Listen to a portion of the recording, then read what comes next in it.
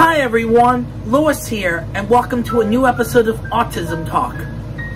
There's a side to me I want to talk about. As you all know, I'm autistic. My case is mild, also known as Asperger's syndrome.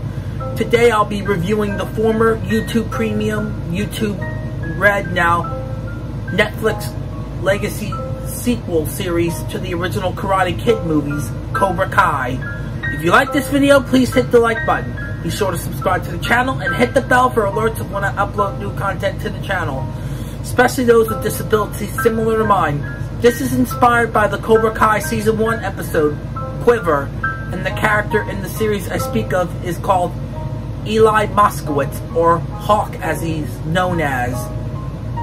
Hawk was born with a cleft lip, which led to him having surgery and leaving him with a scar, which made him a target of bullying. When he first joins Cobra Kai, he tells Johnny Lawrence, who was one of the villains of the original Karate Kid movie, who brought Cobra Kai back, that he might be on the spectrum, as Johnny tells him he doesn't know what that is and to get off of it pronto. He is convinced to join Cobra Kai after seeing his new friend Miguel Diaz beat up the bully Kyler and his friends in the cafeteria.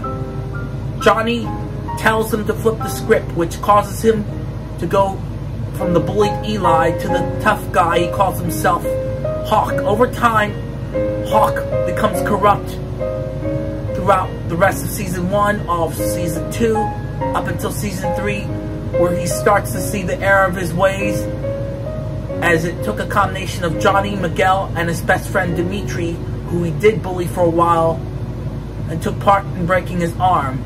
Then he saves Dimitri from those who he thought were his friends, and then reunites with Dimitri, Johnny, and Miguel as part of Eagle Fang and the merger with Daniel LaRusso's Miyagi-Do, which will lead up to the events of Season 4 of Cobra Kai.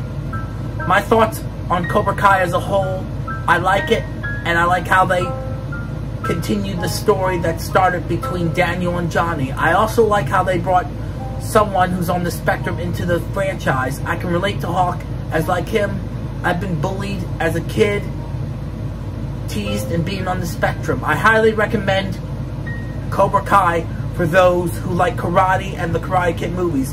I will post the link to Cobra Kai on Netflix in the description below. Thanks for watching, everyone! You can also follow me on Instagram, Twitter, Facebook, and Twitch. And remember, it's time for adventure! Also, during these times when heading out, wear a mask in public indoor settings, wash your hands, carry hand sanitizer with you, practice social distancing, most importantly, get vaccinated, and lastly, stay safe, stay healthy, and together. We are finally getting through these dark times together, but we're not out of the woods just yet.